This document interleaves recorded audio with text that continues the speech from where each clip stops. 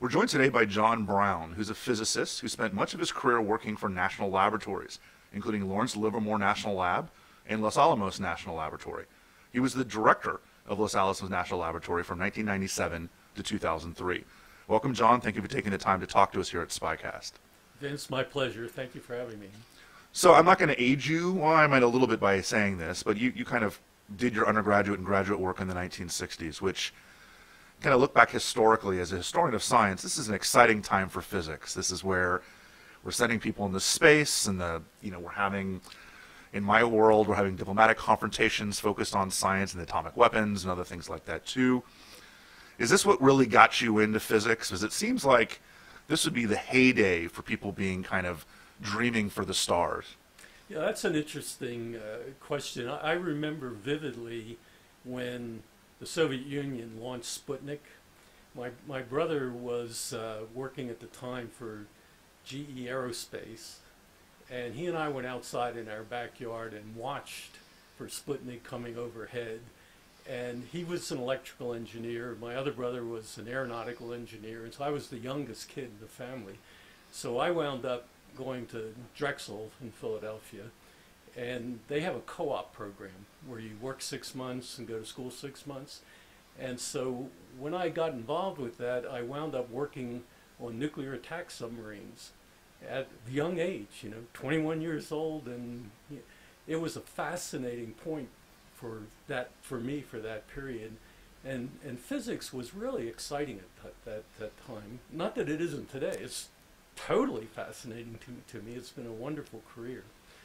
But yeah, the 60s were an exciting time. It was a time of confrontation.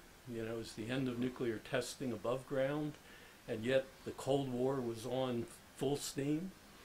And my experience with the nuclear attack submarines was really special to me because it was a response.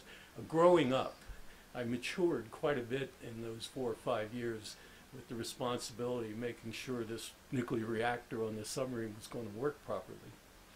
Well, I mean, from my perspective, the 1940s kicked off this period where science was so integral to national security, and it just built from there and built from there. And so this 1960s is kind of the generation that was born during World War II, or the baby boomer generation, kind of coming of age in a world where they're really the first generation going to grad school and working in the world in the nuclear age, right? Everyone before them they were middle age or they were alive when it kicked in during World War II. Were you and your colleagues, your peer group, the people who were going to school with you, did you understand the world you were in? I mean, we look back at it historically and understand the 60s and the 70s and the 80s as being kind of this extraordinary period for physics and moving forward. Did you understand that at the time? Was it something that we kind of need historical hindsight to understand how innovative some of this technology was? Probably not. Yeah. We probably didn't understand it. I think we were really excited about the opportunities we had at that time. The space program was really at its peak with sending a man to the moon. But ironically, when I got my PhD at Duke University, I stayed on and taught for a year, which was a great experience. But when I went out to look for a job in 1970, that whole period had sort of turned over with Nixon turning the money off from the space program, and the number of jobs available at that time was really diminished. So that was kind of a downer after this high of the 60s with the space race and everything was going on. But I was fortunate to get an offer to go to Lawrence Livermore Lab in 1970. But I think I didn't appreciate at that time how exciting a period it was until much, much later in my career. Well, we had talked earlier about who hired you at Livermore. Did you understand the person you were talking to was essentially a physics legend? Or infamous? Yeah. That I did. I'd been I interviewed about 4 or 5 people and gave a talk at Livermore. And they said this interesting thing to me. They said, well, we think we really would like you to join us. And I was all excited. And they said, however, Livermore is going through a reduction in force right now, a significant one. We're letting a lot of people go. So if you're going to be hired, you have to be interviewed by Dr. Teller. And all of a sudden, my heart started racing quickly. And the story is kind of fascinating. I went up to Dr. Teller's office, and sitting out in his anteroom were about 10 other young scientists, all with long hair and sandals, and kind of the typical 1970 period. So I got ushered into his office, and he was sitting there with just what I expected he looked like, with his bushy eyebrows and his deep voice, and he said to me, "Look, I'm very busy. Tell me what you've done in your career that's worth my knowing. Go to the blackboard. You have 15 minutes." And so I went up and I talked to him about the nuclear physics project I had done for my PhD thesis. At the end of 15 minutes, he banged the table and said, "Stop." And I thought, I'm dead meat. I'll never get a job here. He said, "Look, this is very interesting." He said, "I want you to continue because I'm going to use this today in my class at Berkeley." So he's already ready to steal your stuff and move from there. But it was typical. He told me something fascinating when he offered me. He said, "You're going to get this job." And he said, "I think you'll fit here." But he said something very fascinating. He said, "You're going to be hired into the physics division at Livermore." And he said, "Your job is twofold. It's to do the best science and publish the best science you can, so that if we need your knowledge in the nuclear weapons program, we will have it. And the Russians will know who you are because you published, and they'll know how good we are as a laboratory." I thought it was fascinating. Yeah, that's really interesting about the idea of walking that line between the open, unclassified science physics area and the classified physics area. And frankly, that's how my whole career was carried out, between both worlds. It's also interesting to look at the kind of juxtaposition between theoretical physics and applied physics, and about some of these laboratories may do a lot of things that will never turn into anything, but they certainly don't poo-poo people just doing full-fledged basic theoretical physics, because you never know. No, exactly. That's a very important point. The one of the important developments in the late 70s was chaos theory. And that came out of a young man at Los Alamos who was a theoretical physicist who never, as far as I know, worked on nuclear weapons, but it was such a dramatic impact on a lot of applied programs that in retrospect, that was a tremendous investment that we made in that young man. That's not always appreciated by the people who fund research.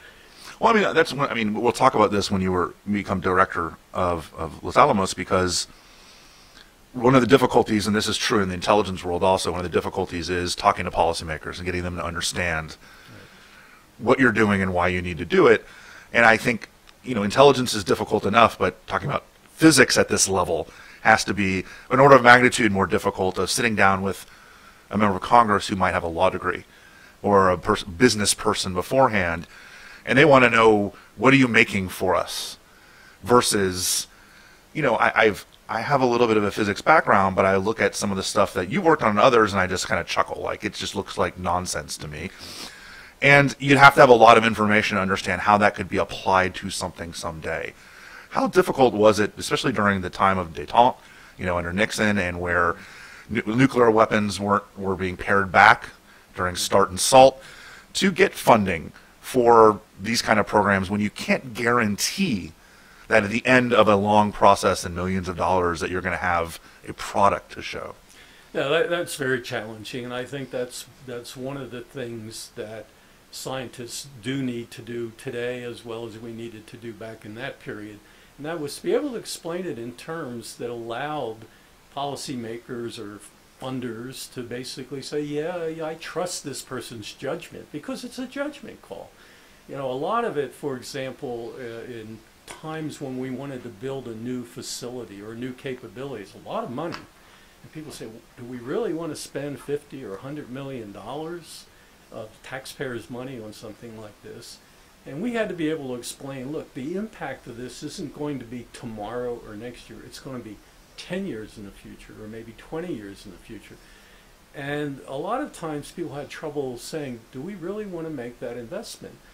And my answer always was, do you want to have really smart people working on our nation's security 10 or 20 years in the future? And if the answer is yes, then you have to make the investment now, Right. because you can't make it and expect an overnight return on that investment. I mean, that's the interesting thing also is both the intelligence community, but even military procurement.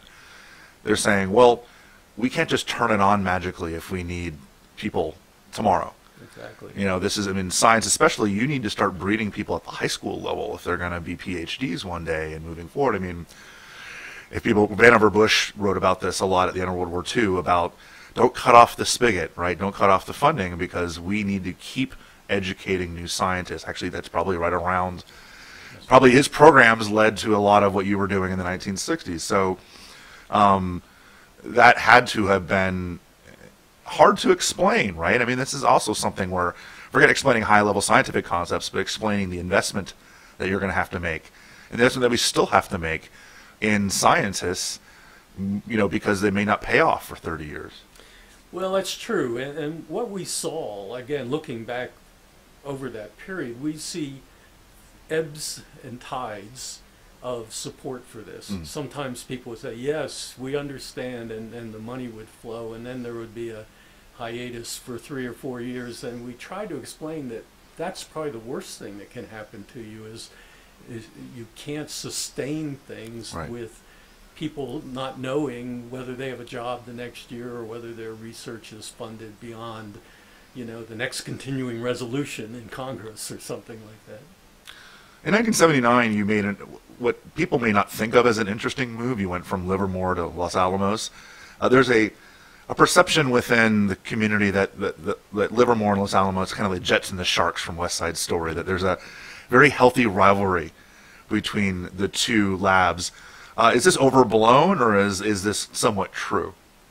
No, I think it certainly was more true at that time than I think it is today. But there's still the remnants of a competition, and it was a healthy competition. And I think the country really benefited from the disagreements between the technical approach that was taken on really tough problems, technical problems. I didn't move there because I favored one lab over the other. It was an opportunity that was offered to me by a friend of mine who I went to graduate school with. His name is Jay Keyworth, who eventually became President Reagan's science advisor. But at the time, he was the head of the physics division at Los Alamos. And I was very happy at Livermore. I was doing quite well. I had a good research program, you know, everything was going well. But he offered me the chance to run a research group. And it was a group that dated all the way back to the Manhattan Project. And there was sort of a lot of history, and I knew of this history. And I went and talked to them, and I said, you know, this is probably a little bit of a challenge, but I was 37 years old at the time, so it was a big deal. Right. But I took it, and it was a great move for me from a scientific perspective, because we were able to develop some new research directions for Los Alamos out of that group. And personally, it gave me a chance to see whether I could run a research group or Right. not. That's not a definite given. So it was a definitely good move, but I kept all my friends at Livermore. Even though we were competitive, we were friendly competitive. Right. Well, the 1980s was a time of real optimism when it came to the abilities to go way beyond. And some people might call it pie in the sky thinking. Some people might call it optimism. I'm thinking of stuff like Reagan and SDI and some of the, you know, this is the time of the space shuttle. This is the time of, you know, really kind of reaching a little bit like we did in the 1960s, where lots of money was going into research. I mean, talking about trillions of dollars that was spent / wasted, depending on your perspective, on some of this stuff. And this is when you move to Los Alamos. So this had to have been... Was there anything you could ever ask for that you wouldn't get at this point under Reagan? I mean, this seems like this is a time when you could really think about doing some interesting things that you could never think about. Budgetary was a limitation beforehand. Were the gloves off at this point? Pretty much. It really was true. It was an incredibly exciting period. Yeah, it was quite an exciting period. When Jay Keyworth left to go to work with Reagan as a science advisor in 1981, the director of Los Alamos at the time was Don Kerr, who you probably know from your intelligence background, was a deputy director of the CIA and then deputy director of national intelligence also. And Don was director of Los Alamos, and he appointed me to be physics division leader in 1981. I had just turned 39 years old, and all of a sudden I had 400 people working for me, you know, across an incredibly diverse set of physics backgrounds. But that was the most exciting period of my life. I mean, more opportunities. We were actually working on SDI type ideas before President Reagan's talk, so it wasn't a surprise to us. You mentioned the X-ray laser. I was skeptical about the X-ray laser, not because I didn't think you could make an X-ray laser work, even driven by a bomb or maybe even with some other energy source, but I had a hard time understanding how it was going to be weaponized into something that was practical. Right. You know, I mean, if you're setting off a large nuclear explosion in space to create something to knock down a nuclear weapon, it just somehow I had trouble appreciating the value of that. However, when Livermore started that program, I started a comparable program at Los Alamos on X-ray lasers, and the reason was this competition. Right. I wanted to be able to keep Livermore honest. And so we did tests in Nevada just like Livermore did, and we had differences of opinion about their results and our results. So it was healthy, I think. That turned out to be a really political hot potato, the X-ray laser. But there were a lot of other exciting things that we worked on at Los Alamos at that time. We were working on free electron lasers, neutral particle beams.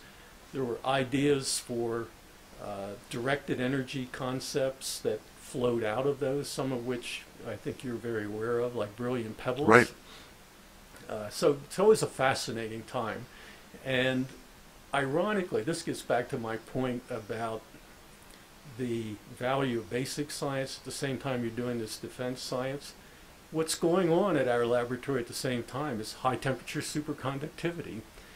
We also were very heavily involved in the embryonic work on the Human Genome Project. Most people do not understand that the national labs helped drive that, because we had the ideas and some of the people who could think about, can you really sequence, you know, something that's that large? Right. And a lot of biological scientists at the time were kind of, that's kind of pie in the sky too, but our people weren't afraid to ask the question. So anyway, it was a very exciting time. Let me ask you, in 1986, you were made the Associate Director for Defense Research and Applications. And this has a very basic name, kind of a, I think there's a lot of euphemisms probably in here. It's obscure, but in many respects, you were responsible for a lot of programs that were funded by DOD and the IC. So I'm sure there's only so much you can talk about because we're not that far removed from this. But in a basic sense, this is really where we're talking about applied research for defense, and I care more about the intelligence side. Are we talking about things like measurements and signatures intelligence, like MASN? Are we talking about things that are, like you just mentioned, SDI? Or are there things we haven't quite mentioned that you could talk about without breaking any laws? I certainly won't do that.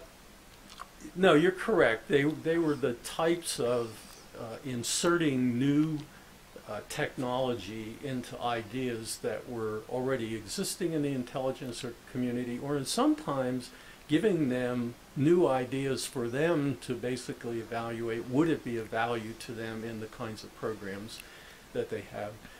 Some of them turned out to be highly classified and remain so to today because they were so successful, and we don't want to give away sources and methods, right? Right, but that was to me very exciting because they were very appreciative, and we had people who were both good at analysis, at looking at what somebody else was doing and evaluating and providing input to the intelligence community, at the same time developing some new ideas for technology that they could insert. Right. And it's this what we used to call the valley of death. How do you get from the research phase into the actual product that is in a package that can be used by somebody? And getting through that is really tricky. And the national labs, not all of them, but most of them like that prototype demo of technology that they can work with somebody that then makes it into an actual practical device. The intelligence community, it was actually easier than most times because they were willing to take demos more than the Department of Defense. Right. They wanted a packaged product that fit on something perfectly, whereas intelligence community could say, if it works, we can figure out how to make it, use it in the field, so to speak. We never were in the field. That was not our job. Our job was to provide ideas and actual products that they could try out. It was a fun time, very exciting. You hinted at this actually in your answer, but at this point, how much did you start focusing on what adversaries were doing? How much did you start, again, you can only say as much as you can say, but this seems like a job or at least a relationship to where you start thinking about maybe not neutralizing science from other countries, but at least understanding. You mentioned analysts, that you had people that looking at other things. Understanding without mirror imaging, right? Without saying, certainly they're not going to do it exactly the same way we are, but I would assume the IC would want to talk to you guys to try to understand what the Soviet equivalent of Los Alamos or Livermore is doing. Yeah, no, that's definitely true. And we had some people who were quite good at in-depth analysis of their open literature, which you'd think, wow, the Soviet Union was pretty tight during that period. But some of our people were good enough to see signs of not only what they were doing, but where they were doing it. Mm-hmm. And that's actually the first times we found out where their so-called secret cities were through open literature. And that was a way of providing the intelligence community with really good analysis that they were able to act on. That's probably one of the hardest things, is not to mirror image. Right. And I think we've all seen that period. What we did during that period was also interesting. It was the first times we started getting involved in counterterrorism.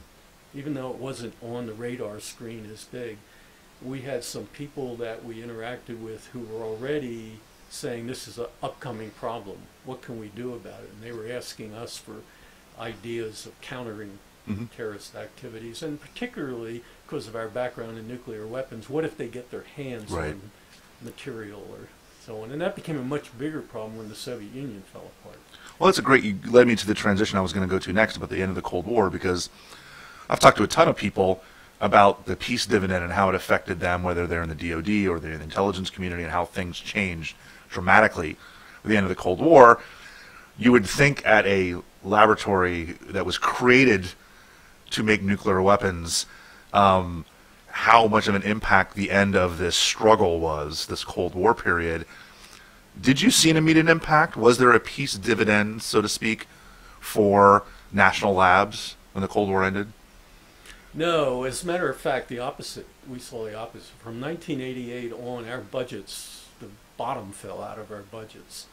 And there were questions being asked about whether we needed 3 weapons laboratories or not, or maybe we need to channel them into other areas rather than nuclear weapons or national security issues. So there were a lot of studies. There was a famous Galvin report. Bob Galvin was the head of Motorola, the family, and he chaired a report that basically talked about remissioning the weapons laboratories.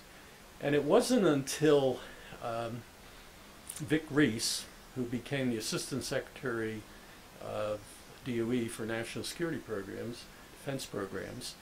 I had known Vic when he was director of DARPA, and then he was the DDR&E in the Pentagon, and he was a brilliant guy, incredible strategist. That's what he was, incredibly talented at. He came in and saw this decline. And, if you did the projection on a graph, it'd say we would be out of business in like 1995 or 1996 if something wasn't done. This was like 1993. So Vic got people from the 3 weapons laboratories together, and I was fortunate enough to be one of them. He called us the navigators.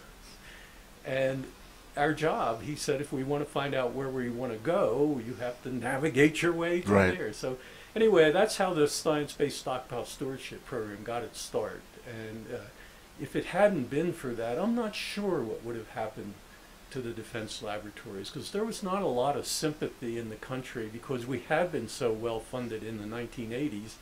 The rest of the country was, a lot of them were saying, let them go out of business, right?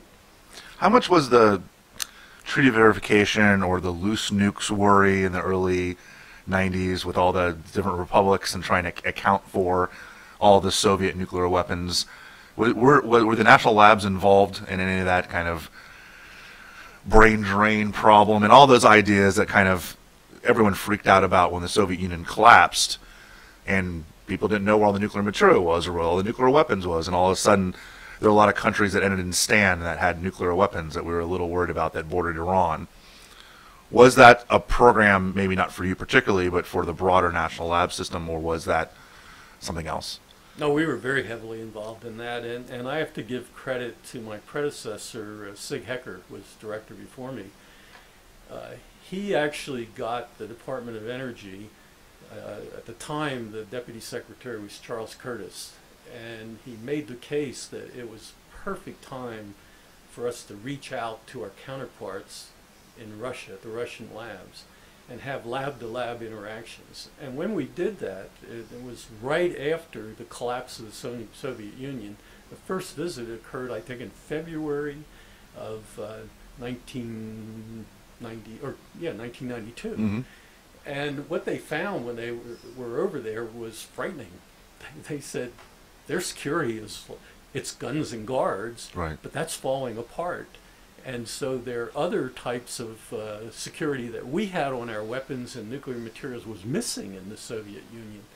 So yeah, actually there was a very significant program that all the labs participated in, but it got started with this lab-to-lab between Los Alamos, Livermore, and Sandia with their counterparts. And they got in to see for the first time what some of these cities looked like. They were closed cities, and it resulted in real programs that our country funded, and Senator Nunn and Senator Lugar were very heavily involved in funding that and making the case for that. But it had a significant impact. It actually wound up, I think, preventing serious loss of nuclear material or even potentially actual weapons during that period. Well, I mean, there's been a lot of criticism of the way that we've created command and control and safety issues. I mean, Eric Schlosser's book, Command and Control, really stands out. But we have things like PALs, like Permissive Action Link. We have things like, redundant systems to protect them from being stolen or misused. The Russians didn't have any of that. I mean, so I can imagine how terrifying that would be going in there. I mean, everyone kind of chuckled. I remember this. The mass media was like, "Oh, their silos are full of water and they couldn't hit anything." It's like, well, that's the scary part, right? Yeah. That's exactly right. Yeah, I think when a country was suffering as much as they were during that period, I got to visit when I was laboratory director and was still amazed that they weren't being paid. These scientists, were food on the table was a big issue for them. And when you're trying to feed your family, it can create situations where perhaps nuclear smuggling could occur. Right. And if you don't have the things in place to prevent it, heck of a lot easier. Well, let's transition to you as lab director. You were I believe the 6th lab director at Los Alamos. Yes. Talk a little bit about the history when you got there. Was this something where the first lab director of Los Alamos was Robert Oppenheimer during the Manhattan Project? Was this something that you kind of understood? You weren't like the 50th director, right? You were. You just need one finger on the other hand to talk about the separation between you and Oppenheimer. Was this something that you kind of, when you sat in that chair and said, "Oh my God, I'm sitting in Robert Oppenheimer's chair"? Absolutely. Yeah, that really had a major impact. And I knew what I was getting into because I had been at the laboratory long enough and had been at high enough level in the management to understand what the challenges were, but also the importance of the job. And you're correct, it wasn't so far removed from that period. And, you know, I got to know some of the early pioneers. And in particular, Harold Agnew, who was a director, the third director, became a very important advisor to me. Even though he was retired, I would talk to Harold about a lot of issues because he was there during the Manhattan Project and flew on the mission that dropped the first atomic bomb. So yeah, it is a heavy weight, frankly, because even though there are other national laboratories that do nuclear weapons work, Los Alamos was still the lightning rod for that type of weapon in our country because we were the first. Right. And so there was a lot of history there that was important to understand in doing the job. You mentioned the phrase stockpile stewardship, and I want to talk about that because I think our listeners may not know what that means. And my interest toward it is when above ground, when atmospheric atomic testing ended in 1963, essentially right after the Cuban Missile Crisis, we had to come up with very innovative ways to make sure our nukes worked, and how do we modernize them without being able to test them? How do we make sure that they are, if you need to push the button, that they're actually going to go off and do their job? Not necessarily are they going to launch from point A to point B. That's the rocket scientist problem. But it's that when they get to their destination, they actually do what they're intended to do. You're now, you know, when you're the director, we're talking about 30 years of not being able to do atmospheric tests. And again, for full disclosure, we're literally having this conversation at the National Atomic Testing Museum in Las Vegas, which focuses on these tests. How much of a challenge was that, particularly when you're looking at the need to modernize some of these weapons, because they, you know, Minuteman III at the point that your director had been around for decades, and you know the MX was an attempt to do this, but the MX program really kind of gets slashed in the 80s. How difficult is it to do this science without the ability of doing anything other than subcritical tests and computer simulations, all that? Well, you know, when we switched to underground nuclear testing, even that was a change from atmospheric testing because the configuration is different. You're underground, very deep, and you have to calculate what's the effect of having not the same thing as you would have during an actual wartime scenario. So that was possible, though. You could do that because you actually were measuring the weapon going off or not going off, or going off at a different value from you expected. In 1992, when President Bush announced a moratorium on nuclear testing, period, no more nuclear testing, he's also said no more nuclear weapons types. You know, he froze what we were doing at the time, no new designs. That was a year after the Russians had declared a moratorium on nuclear testing. A lot of people don't realize. I think it was unilateral on our part. It was not. By the time I became director in 1997, the stockpile stewardship program had been formed, as I said, by Vic Reese, and then President Clinton, you know, actually officially declared it the way we were going to certify our nuclear weapons in the stockpile without testing them was through this stockpile stewardship program. The Senate, if you remember, held test ban treaty hearings in 1999, and one of the questions that we were asked, the lab directors, was, can you guarantee that you can certify the safety, reliability, the security of these weapons without testing them using all of these tools? And our answer was, we can't guarantee. You know, science usually doesn't guarantee anything. We're highly confident if you're willing to support the development of the tools necessary to underpin the stockpile stewardship program. So an alternative question which was asked by one of them was, so what if we give you a couple tests today that'll validate your stockpile stewardship program? And our answer was, that's not going to validate it. We don't have the tools today. We just started this program. There are facilities that need to be built. There are computers that need to be developed and so on. Now, here we are 25 years after it, frankly, and the question still is being asked about how can you certify something if you never test it? Right. You know, think about an airplane that you're flying back to Washington on. What if somebody did a computer simulation and said, okay, you're the first guy that's going to fly this back to Washington. How confident can you be? Right. You know? So that's the challenge that we face and still face today. I certified the weapons Los Alamos has in the stockpile. There were 5 of the 7 weapons every year from 1997 until my period as director was over.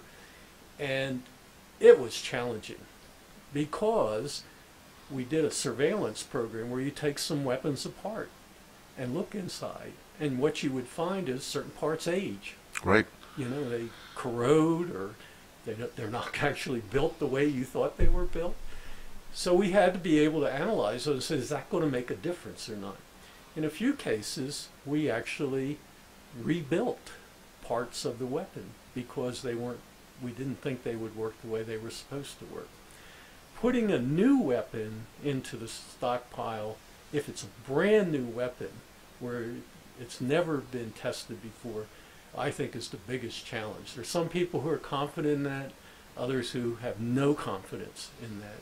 What we're doing today is essentially refurbishing all the original weapons that were in the stockpile. But we're refurbishing them by remanufacturing parts, by reusing old parts where we can.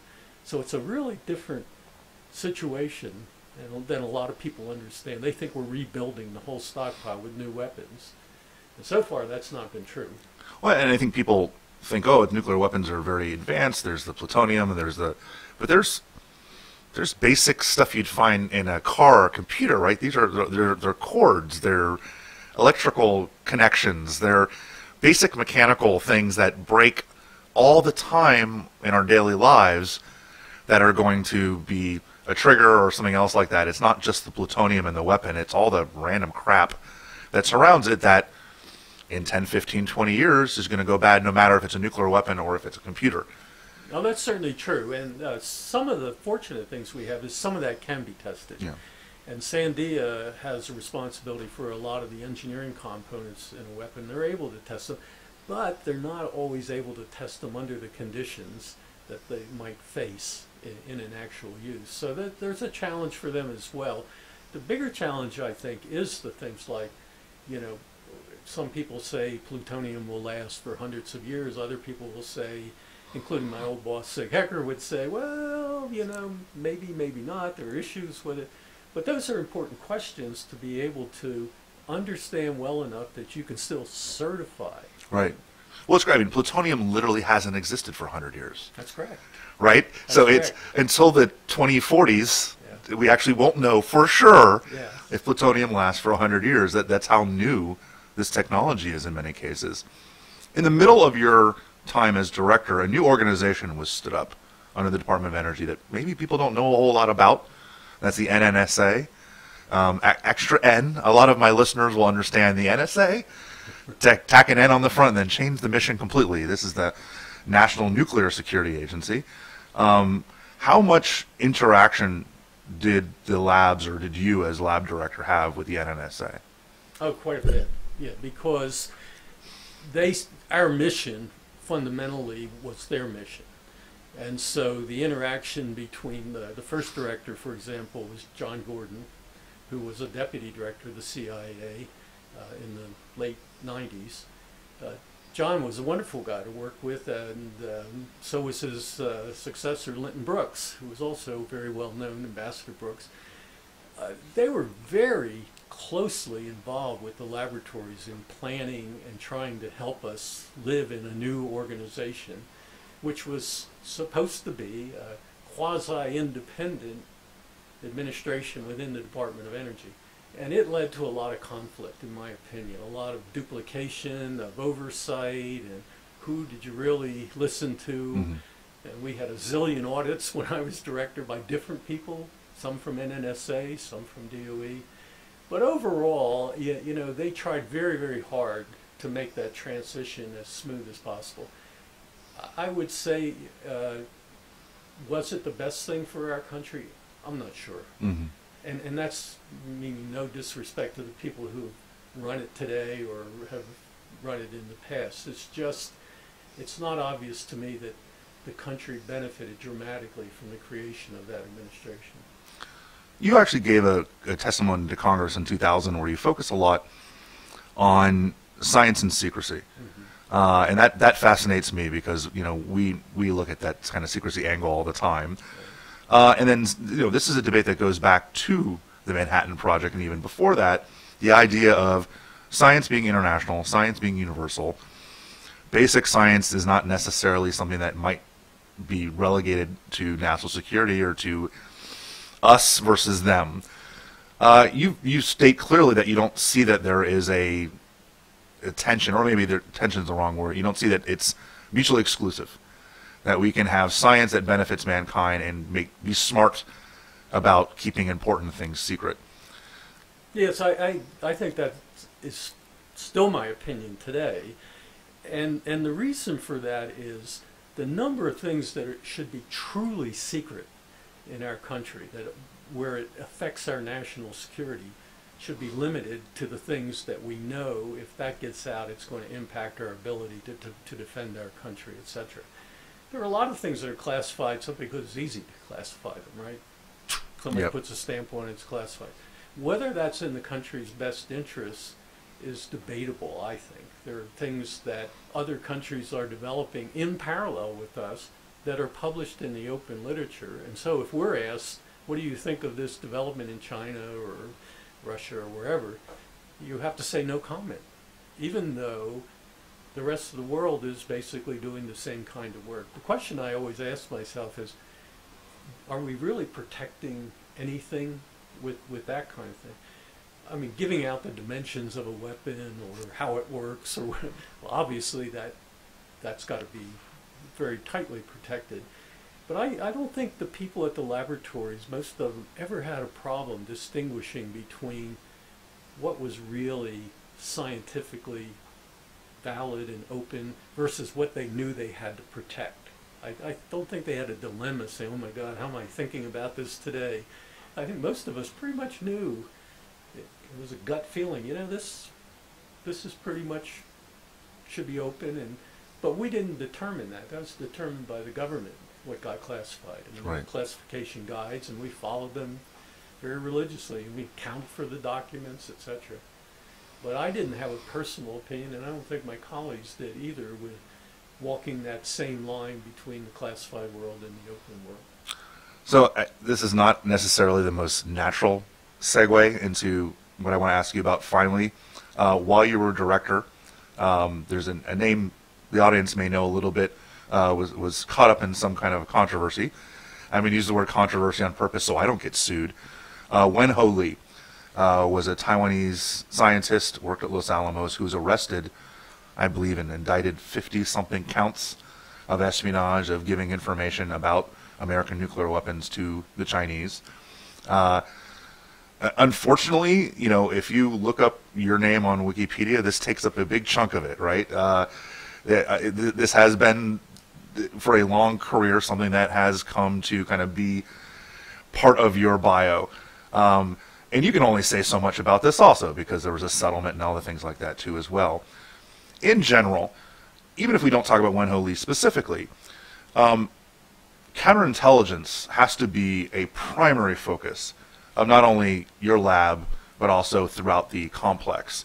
How much was this a wake-up call, or were the labs already really I mean, the separation between Klaus Fuchs and Wen-Ho Lee, not that I could put them in the same thing, because don't sue me, there had been basically a long period in the middle where there weren't a lot of spy scandals coming out of the national labs, and then you have one that's this big. Yes. Was this a way that the government and you guys were able to refocus your efforts on counterintelligence and moving forward? Well, I think you phrased it properly. It really was a wake-up call, and I think we were first in denial that it was a problem. But after we understood what had happened in this case, here we had a person, Wen-Ho Lee was a citizen he was from Taiwanese descent, but he was a citizen. He was an insider. He had a Q clearance, the highest clearance we had, and he worked in the weapons program on computer codes. To me, I don't know whether he was a spy or not, and he was punished for his actions by spending time in jail, and he was eventually only convicted of one of the 59 counts. However, I always felt that his violation of the security that I grew up with and all my colleagues grew up with, he violated it. And the way he violated it was he downloaded the classified computer codes used to design our nuclear weapons, plus all the input decks that told you how to build those weapons. The sad part was that we didn't think that anybody would do that because we trusted insiders. And this is where we learned in counterintelligence the world had changed. Computers had changed things. It used to be we had classified documents that we all accounted for in our safes. Well, now they were all in high density disks and hard drives and so on. And by the way, now the internet's coming online, right? And so I think we all of a sudden had this issue of not just the insider threat, but are other people able to get access to our computer systems that we thought were, you know, air-gapped and so on. Mm-hmm. And we found out that there were vulnerabilities and things that had to be fixed. So it was a wake-up call. It's sad that it happened that way. You know, there was a report written by the President's Intelligence Committee that said science at its best, security at its worst. And that was the title of the report. That was really damaging to us. Ironically, Ernie Moniz, who eventually became Secretary of Energy, was Undersecretary of Energy at the time. And I remember him talking to me, he said, you know, John, the problem with that report is neither one of those statements is true. and it was correct. Our security wasn't the worst. I mean, we had lots of security. And so it wasn't like people could walk through the gate of Los Alamos and walk into the design division and take stuff. However, we did have vulnerabilities, and we found those out. The sad part for me was the reason the government, I think, mishandled the case was the lack of communication between the FBI, the Justice Department, the CIA, the DOE was terrible. And there was an analysis done, the famous report called the Bellows Report, that documents in great detail all the mistakes that were made. And the only reason I want to mention that is I think it's important we learn from mistakes, right? And that's the thing people should be aware of. I certainly found myself in an awkward position where the day before I was going to take over from Sig Hecker as director, we had what we called passing of the keys meeting, right? And he was telling me everything's going on, this, that, and the other. The last thing he said to me, and oh, by the way, the FBI thinks we have a spy in Los Alamos. And I said, what? What are you talking about? And so he said, well, you better talk to our counterintelligence person, Bob Roman, who I knew really well. And I said, oh my God. So when I found out and got to talk to people in the local FBI office in Albuquerque about this, and I met with them regularly, it was low priority to them. Yeah. And I couldn't get action out of them. I said, can't you do something? This guy's sitting in our design division. You know, I want to know whether I can take him out or not. Well, I go and get phone calls from Washington saying, don't take him out. That's going to screw up our case, you know. And say, oh, well, look, I'm in an awkward position here. Right. I mean, it's one thing to kind of, if people aren't doing any damage, to follow them and kind of build a case. It's another thing if the guy is literally sitting in the nuclear weapons design division at Los Alamos. You got to be a little bit more worried about access to that kind of information. And of course, this is not your fault. You didn't give him the Q clearance. You didn't do the background check on this guy. You're putting him in a position because you've assumed that he's been vetted by others. I mean, I think that's the trick where there has to be communication. There has to be agreement because the people doing the clearing process, the people doing the investigation process, are not the same people that are trying to protect this information. Well, that's true. And, we found out after the fact, which is always a problem, that he had been under investigation by the FBI several times. And they never shared that with us. Mhm. And there was a case at Livermore in the 1980 time frame that was comparable to what he was being accused of, similar. I found out about it in 1987 by chance, by being part of a briefings at the so-called farm, where they were telling us about these problems that had arisen, but they never mentioned that Wen-Ho Lee had contacted the Livermore scientists out of the blue, and they were recording it. They had tapped his phones. And so how are we to know how to do our job if we don't have the information Right. to do our jobs? And I don't want to blame them totally either, but it was unfortunate. One of the things I was told after this was all over, they said, well, you were the victim agency. You could have basically done whatever you wanted. And I said, well, it wasn't presented that way to Right. me. It was presented to me that I would be charged with obstruction of justice if I tried to take him out of his position. It was a real learning process for the lab. It was very damaging to the lab. It was very damaging to the Asian community at the lab, because the implication was you couldn't trust Asians. Right. That there was always some kind of a connection back to that. Yeah. That's right. And some people left the laboratory, and I spent a lot of time as director interacting with the national Asian community, trying to tell them, look, we're not trying to target Asian people. On the other hand, I have no problem saying that his security violation was the worst one I ever saw in all the years I spent at Livermore and Los Alamos. And the really scary part to me is he created 14 high-density tapes of the most classified nuclear weapons information at that time. And he was given this one count with the understanding he would cooperate and tell them where the tapes were. And after that happened, he said, I threw them in a dumpster. Well, I don't know if you know this, but the FBI had people dig up the entire Los Alamos National Laboratory dump. Can you imagine the scale of that? People out there digging for months. They never found anything. Where did those 14 tapes go? Right. We don't know today. We do not know. Some people commented and said, this was going to hurt national security forever because people could use this to design their own stockpile. I don't think that's the case. I mean, I don't think the Chinese are very smart people, and I think they might have benefited from some of the information, but they weren't going to use our codes to design their nuclear weapons. Why would you do that? And it's very, assuming they don't know how to do it on their own anyway, and I think that's a stupid assumption to make. No, I was able to visit China in 1985, and it was clear how they operate in an intelligence perspective. They were very kind to me and had a good interaction, but they asked me lots of questions that I said I can't answer because they're classified. But what I was able to determine was the quality of the people I was talking to, because we also talked about scientific issues. And those scientific issues told me that they were some of the smartest people, equal to anybody in our laboratory. And I got to talk, for example, to Yu Min, who was their reteller.